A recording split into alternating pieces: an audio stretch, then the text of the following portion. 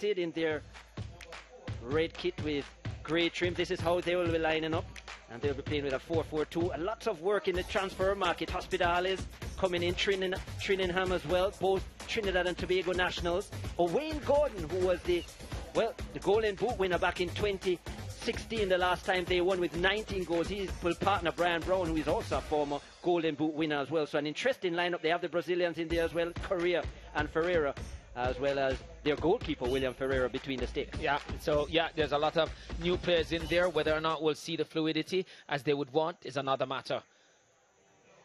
And at times you bring in new players, you just don't get the chemistry early enough, and they'd want to get that against Waterhouse tonight. Waterhouse go back with their 4-3-3 formation. Not much changes in the squad here, even though they're looking to do business in the transfer market. Nicoy Christian has to settle for a place on the bench. Andre Fletcher is there as well, of course, with 6 goals and in good form, as well as Javane Bryan, their player to watch, the point man as well, with 9 goals this season. Rivaldo Mitchell comes into the starting lineup, always an exciting player in the wide areas. Kemar Foster, as usual, between the sticks, and the ever-present Shamari Dallas with his work rate in the flank area. We expect him to be busy as well, this Waterhouse team, as we said. So the full match highlights. Alexi Perry, the man in charge of this fixture, was promising to be an exciting one, and it started that way. Andre Fletcher with a delivery towards the near post, but Simpson just couldn't get it on target. That one was on target from Trinningham early, and it took a deflection, and Foster was acrobatic in his save to deny Mobay United a goal. Then Mobay, the two senior forward, putting something together. Bryan to Gordon. Gordon with the strike. It was on target, but Foster did really well to deny him there, coming off the body of Foster and going off the crossbar. And then this moment of dismay for Mobay United. No defending there at the back post, and Javane Bryan, he needed no more of an invitation. The delivery was from Blair, and the finish to the far post was sensible from Waterhouse's number 9, his 10th of the season, and it took just 33 minutes for Waterhouse to be away.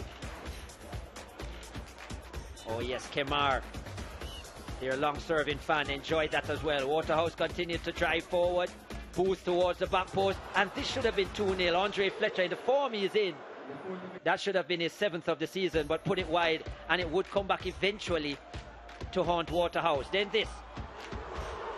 this was the first sign of a defensive mistake. This was from Elvis Wilson, and it nearly played in Brian Brown, who was looking to tow past Foster, who did well.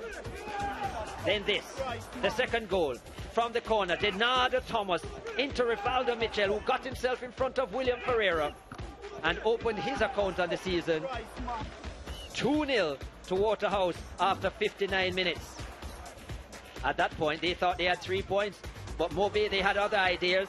This finish first from Lucas Correa, his 3rd of the season.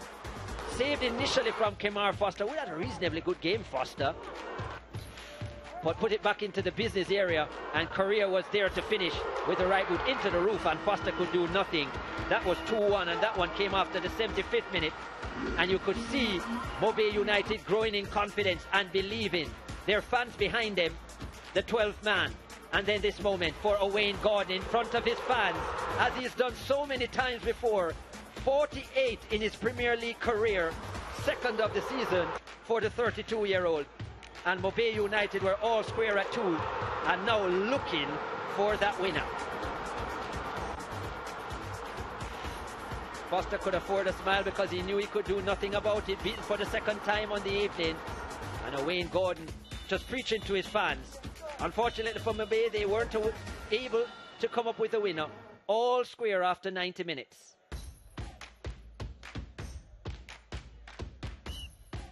The lights are shining bright on the finish from Mobay United. 6 shots on target from 8 attempts. 5 on target for Waterhouse. They had 14 attempts. They should have been better with their finishing at times, and they would have put this game to bed early. 26 fouls and 3 yellow cards shown by referee Alexi Perry. Leonardo Jimison, Shamar Booth, the guilty parties for Waterhouse, and of course Darnell Hospitales for Mobay United. They had 4 saves in Waterhouse, and Mobay United with the majority of the possession at 55%.